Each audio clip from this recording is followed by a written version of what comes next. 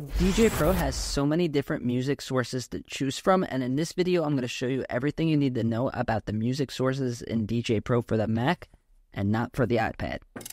So here we are in the Djay Pro software. So over here to the left is going to be all of our music sources. Over here at the top, this is our playlist. So your crates, if you're used to using other DJ software, playlist collections, whatever you want to call it, this is where you're going to create and organize your playlist, which I believe is the most important part of DJing. So with this plus button, you could add a playlist, add a smart playlist, or add a playlist folder and start creating your playlist. I recommend if you're booked for a gig in a month, you start creating your playlist right now. And if you create a good playlist, it'll make DJing a lot more fun and the crowd will enjoy it more.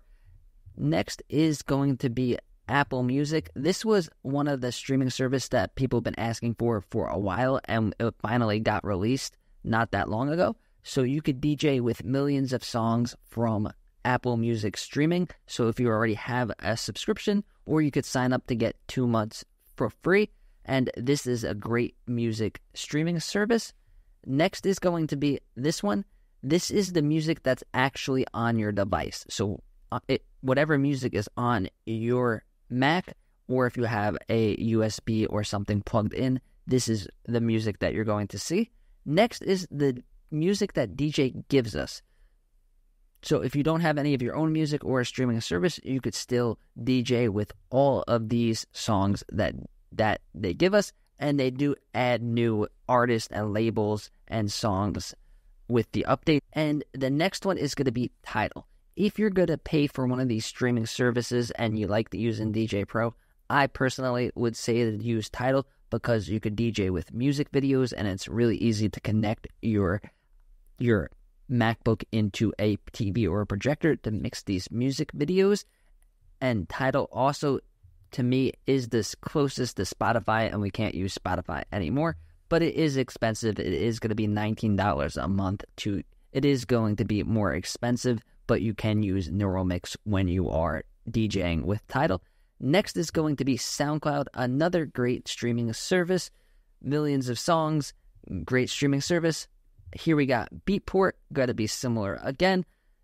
And then we have BeatSource, which is another streaming service, which is great for DJing with millions of songs. So I recommend looking into each of these streaming services and choosing which one works for you. Next, we have our files. So these are songs that are in the files of your device. Next are videos. These are videos. So Djay Pro, if we go up here and switch modes into video mode, has a really good video mode where you can mix videos, visualizers, and music videos. So you could take videos, have videos on your device, and you could use these videos while you're DJing. And then next we have the option to get rid of these. So like I said, choose a streaming service. It doesn't really make sense to have multiple streaming services. So for me, I don't use Apple Music. I don't use local music. I don't really use the DJ music.